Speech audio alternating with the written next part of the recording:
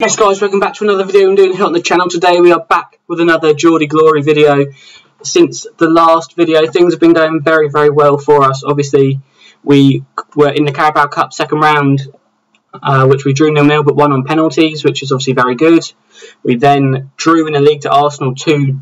We was actually 2-0 up in that one and missed a penalty as well. And if we quickly view this match, there was some very good goals on the show. How do I do it? Watch goals. Our two goals were phenomenal. As we just wait for this to load. Yeah, was absolutely ecstatic with how we played in this one. The goals were superb. We were superb. This is the first goal. Wilson, look at that. I've never seen on Football Manager a lob like that. It was just superb. John Joe Shelvey with a free kick moments later. Bang, 2-0. And things were going very well. And obviously Arsenal come back. Yeah, we don't want to watch the Arsenal goals, do we? We missed a penalty and then they got two second half goals and it was 2-2. Actually got their equaliser in the 87th minute. So that was quite frustrating. But not to worry. We then had the third round of the Carabao Cup. We won 2-1 against Bournemouth. We then beat West Brom in the league 3-0. We've then beaten Sheffield United 2-0 in the Carabao Cup fourth round. And in today's video, we have Man City away from home at the Etihad. And then we have Chelsea at home. Both in the league are going to need two big performances from us in this one. And the team we're putting out there today to hopefully pick up the victory is Cragno in goal. We have a back four of Vidal, Lascelles, Fernandes and Lewis. We have Toure, Hendrick and Shelvey in central midfield with Lopez on the left, St Maximin on the right and Wilson up front. A new signing, Vidal, Nacho Vidal, a right back, 25 years of age from Spain. Right back who can play wing back as well and even centre back at a stretch possibly if needed. 3 stars at the moment, 3.5 star potential. Coming in for £3.2 million from Athletic Pamplona. I know what team that is. And I can't think who they are, because obviously there's no one in the Spanish First Division called Atletico Pamplona, and I just, for the life of me, I cannot think who that is. Like, there's no Real San Sebastian, and there's no Atletico Pamplona. Is that Atletico Bilbao? No, they're down there. Atletico Madrid. It could be Atletico. Oh no, they're there. I don't know, but anyway, so yeah, he's come in, and we was very happy with that signing, obviously. I was just looking at some of his stats. He's had some good performances for the Valencia and Valencia B sides before moving to Atletico Pamplona, and now he's come to the north of England for the Geordies, Newcastle, and yeah, obviously we're hoping for a win today. You might have been wondering why I suddenly stopped and my voice went a little bit funny when I was saying that. Almost choked, but I managed to get through it without, like when you get a tickle in your throat. But I managed to get through it without coughing, so, obviously improving on this commentary lark. But yeah, so that was why that happened. So no editing needed to edit out a cough today, which obviously makes my job very easy, or very much easier. Obviously Man City on the attack now, getting back to the game, which was what we should be talking about instead of my editing abilities. But yeah, Cragno comes out and collects that one well. Obviously going to be a tough game here at the Etihad today. St Maximin is through here. He's through on goal. Alan St Maximin, he shoots, he scores, and that's 1-0. And we are 1-0 up against Manchester City at the Etihad. I swear their fans were like jumping up and down then. Like, why would they be celebrating that? And why is there a load of people dressed in red in the Man City end? What, is there a bunch of secret Manchester United fans turned up to this one? Although they wouldn't be secret because they wouldn't be in red. Do you see what I mean? Look, there's a load of people dressed in red. You don't get that at the Etihad. One or two maybe just a red jumper or something, a red coat. But not as many as that. Come on, Football Manager. All them fans dressed in red at the Etihad. Strange. They come to the wrong ground. They were expecting to see Man United and Man City come bowling at the tunnel. What a goal. Jesus Christ. Callum Wilson with another chip. What a finish. We're 2-0 up here against Man City. For one is the shock of all shocks if we somehow win this game. But look at this from Callum Wilson. And look at that, over Ederson. Ederson's just led on the floor like an idiot as Wilson just chips it over the top of him. That's class. That is class. Just looking at the Man City team, they're not even like, this is their first team they got out here today. I mean, when we went 2-0 up against Arsenal in a similar situation, like literally 2 goals very close together early on in the game, it was a shock. We obviously missed the penalty, which was frustrating, and then obviously in the second half they come into it more. Looking at the stats, we've had 2 shots, 2 on target, and scored 2 goals. That is ridiculous. 15th and 16th minute goals. You can't argue with that. The Geordies are flying, and I'm thinking, is there a passionate pump fist? That's got to be pretty. No, what's the passionate? Outstretched arms, yeah. Outstretched arms, inspiring and motivating the team is needed, because obviously we know City are going to come out flying in this second half, as demonstrated here by De Bruyne with a free kick. Nacho Vidal gets his head to it. St Maximin picks up on the loose ball and is now running with it down the field. This is very dangerous for Man City. He's still going. He shoots, and that was a strange shot. And as the sort of commentary down the bottom says, St Maximin did so well until the finish. Yeah, it was a poor finish, but 3 shots, 3 on target. We're looking clinical. We're looking clinical. Obviously, that doesn't mean to say we're going to win by any stretch of the imagination. And as I am saying that, Ruben Diaz has scored. What's the refs? What's going on here then? Is this our first VAR call on video? It is. Checking VAR goal review. Goal disallowed. There we go. What was that for? I have no clue. But whatever it was for, it doesn't matter. We're thankful for it. And we're still winning in this game. But for how much longer, I don't know. Because Zinchenko got to the byline and crossed one in. Cragno couldn't collect it. But we have to make a sub here. If there is a little bit of weirdness in the sound, that was because I'm going to have to edit out a cough. 70th minute of the game, and I've coughed.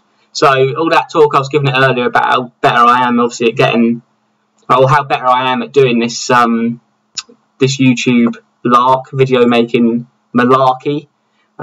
Just ignore it, because I've just ruined it by having a cough.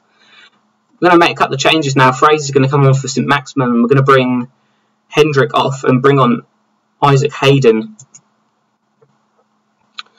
But yeah, this is what a performance we've been putting in today, and we're just so relieved at how we're playing. Even if we, if we don't win this game, which I'm still not hopeful. I'm still not believing that we can win this game, because this is Man City. We're playing against Man City at the Etihad Stadium. Like, anyone who knows anything about English football will know that this is shocking. Man City are world class. Okay, anyone watching the video disagrees, comment if you disagree. I'd love to have a debate in why you think Man City ain't a class team, because they're just world class. What a save from Cragno. Was that over the line? Is what the highlights are asking for. And we're about to find out. No. It would seem not. Is that it? Is that... Yeah, okay. Pretty good goal line technology there from Football Manager. But yeah, what a game this has been today. We're very happy with how things have gone for the first 75 minutes. Man City continue to push and push, and we continue to stop them scoring every opportunity we get. And yeah, this is a shock. We've just played it forward to absolutely no one. Ederson's on the ball, plays it to Cancelo. What can he do with it? He plays it down the line to Mahrez, who's coming inside with the ball, plays it over the top, switches it to the other winger, Sterling, who shoots, and that's another great save from Cragno. Cragno keeping us in this game. We don't deserve to be winning this. Man City have been far better than us and just been absolutely flying, and somehow we've managed to keep them out up to now. We've actually brought Sean Longstaff on for John J. Shelby, who was just looking absolutely shattered in the middle of the park. Literally given everything, and Sean Longstaff's played it forward, and Wilson now is through. He's through, he shoots, and that's a good save from Ederson. That could have ended this game, because I'm still not believing that this is over yet. I think there could be a sting in the tail, and Man City could sort of ruin the party. But yeah, I mean, wow, what a performance nonetheless. Defensively, we've looked strong, and now I've said that they're going to score, so why I said that I don't know. But it's true, we've looked good, and we've looked strong and stable at the back, and as long as they're taking shots like Raheem Sterling did there, I'm happy. Blazing that one over the bar. And yeah, what's going on here? I don't even know what happened there. I thought I clicked for my assistant manager to do something, and I think I clicked me do it, and I can't remember what it was, and it's gone now, so we're fine. We didn't really miss much. It was just a cross that seemingly went over everyone and went out for a throw. But that's the full-time whistle. I don't believe my eyes. Literally, we've just beaten Manchester City 2-0 at Manchester City Stadium, at the Etihad Stadium. And look at that. It puts us up to 5th in the table. What a shock. What a shock. We've now got 2 weeks until our next game against Chelsea. Must be an international break. Yes, there is. I've just noticed. But yeah, I'll be back in just a second with the massive game against Chelsea then. Yes, guys, I'll say we're back with the second game of the video against Chelsea in the league. Chelsea second in the table. This is going to be a tough game. The team we put out there today to pick up the victory is Cragno in goal. We have a back four of Vidal, Lascelles, Shah and Lewis. We have Toure, Hendrick and Shelvey. We have St Maxim on the right. St Maximum, sorry, on the right, not St Maxim. St Maximum on the right, Fraser on the left and Wilson up front. And we'll get straight into this one. Obviously, Fabian Schär coming in for the injured Federico Fernandez, who's picked up an injury. And also Fraser coming in for Lopez on that left-hand side. And yeah, we're very excited to see how this one goes. Obviously, Chelsea, a very good side, coming to St James's Park. And as I'm saying that, they've literally hit the crossbar. But we've managed to clear it away, and that would have been a poor start 2 minutes in. But yeah, obviously happy Fabian Schär's coming back from injury himself. Obviously a bit upset that Federico Fernandez picked up an injury. He shouldn't be out with only a couple of weeks, I think, so he should be back maybe for the next game, if not definitely the one after. And of course, as we said, Lopez coming out, Roberto Lopez, and we brought in Ryan Fraser for him, just as a perhaps maybe a better option for this game on that left wing position. We'll have to wait and see how that one goes. And yeah, obviously very excited for this one, as we said before. Looking good so far, first 18 minutes. Not sort of getting pinned back, which is good. Obviously they hit the crossbar inside 2 minutes, which would have been quite a frustrating turn of events. But we've sort of, I suppose, got a bit of a foothold in this game now and aren't looking as shaky. They started off well, but you know, like I said, we come back into it and we're passing the ball around very nicely. Toure plays it over the top to Wilson, who shoots and scores, but the offside flag has gone up. And I must admit, when Toure played the ball through, to me it did look like he was offside. It's going to VAR, obviously, like it always does, and it is disallowed. The linesman had his flag up, so you know, the linesman made the correct decision. And as I was saying, when Toure played the ball forward, I did look and think, yeah, that does look offside if he scores this, which he then went on to do, obviously. But, you know, not to worry. And as I'm saying that, Chelsea have scored. 33 minutes on the clock. Kai Havertz with the goal for Chelsea. Set-piece scenario, crossed in, and a header. From, is he German, Havertz? I think he's German. And yeah, that's just, it's frustrating, but of course we expected, you know, I didn't expect any wins in either of these games, to be honest, but obviously we got the win against Man City, which was huge. And so today, obviously, if we lose, we lose. It's not the end of the world. Fraser's now gone down injured on the left. Perhaps that was a poor idea, bringing him on, or bringing him into the side for Roberto Lopez. We're actually going to bring Miguel Almiron on the left-hand side instead of Lopez, who is on the bench for Fraser. So his game's done. St Maximum now running with the ball, plays it through to Wilson. He shoots. That's a great save from Mendy, their goalkeeper. Fraser should go off the pitch now, and we're back to 11 players on the field. St Maximum with the corner. He whips it in. Wilson with the header, and there's the goal, and we're back at 1-1, and the Geordies have scored.